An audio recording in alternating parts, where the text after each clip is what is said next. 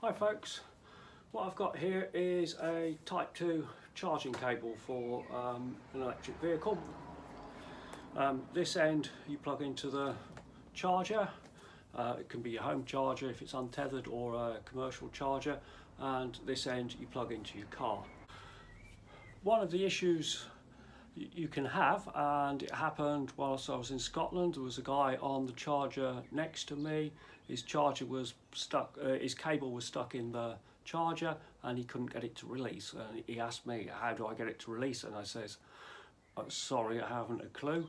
I says, you just got to phone the number on the charger, give them the ID number and ask them to remote release it, and hope that they're going to answer the phone.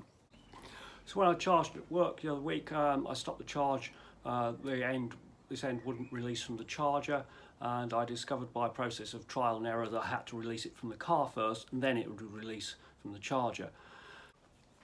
Before you go about making a modification to the cable, you've got to ask yourself what level of risk are you happy with. So if you modify the cable so that it will release, or sorry, it can't lock in, but be aware that somebody can come along and unplug it from your car whilst it's charging.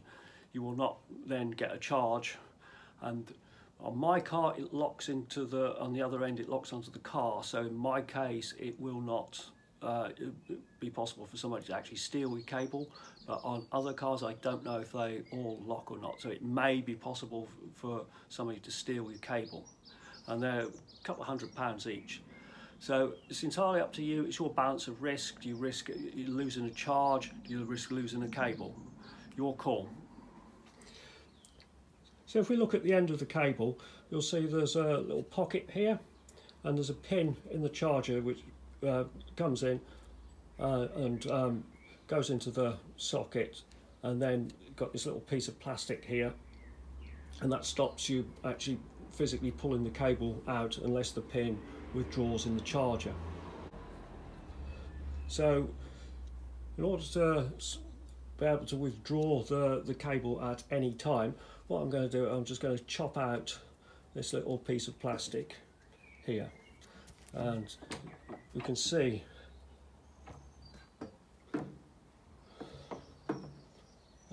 here it's actually hollow, so I've just got to cut along there like that, remove that tiny little piece of plastic, and then the whole socket can be pulled out without the charger having to release it. Slight annoying factor is there's 1, 2, 3 sockets on the cable, and the charger will only have one pin, but it could be in any one of 3 locations, so I've got to remove all 3 little plastic tabs to get this to work. So I'm going to use a Dremel to do this, and I've just got to take care that I cut at an angle there to follow the angle of the socket, the slot, and also the angle there. Take care I don't go into the main connector. I just need this tiny little piece of plastic removed.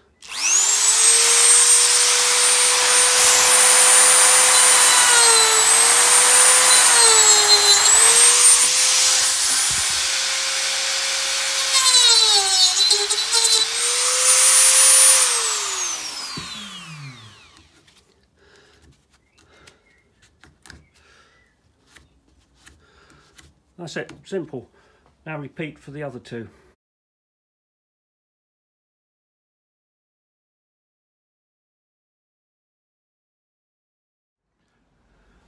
Okay, that's it, that's done. As well as the Dremel, I just used a file just to tidy it up a tiny little bit. That only just took seconds, but that's actually what it looks like. We've just got rid of that little plastic bar across the end, so you've got a pin. We've got a pin in there which locks the cable in place. You can now just withdraw it. I'll just say a couple of things on safety about modifying your cable. The standard for the cables and the chargers themselves is it may have a locking device on it, so the actual chargers do not actually have to have a locking device. It's optional. The other thing about safety, I would not recommend going around unplugging live cables willy-nilly. This modification is only for emergencies if you can't release the cable.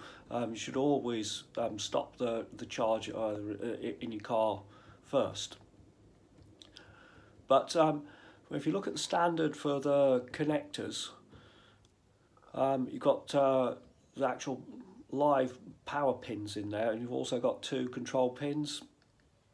And if you try and unplug that cable whilst it's under power, the control pins will unplug first, and that will tell the charger to stop charging before you actually pull out to disconnect the power pins whilst they're under power. So if anybody does come along and pull that cable out whilst it's charging your car, the control pins will disconnect before the power pins, so you will not get a big flash and a bang.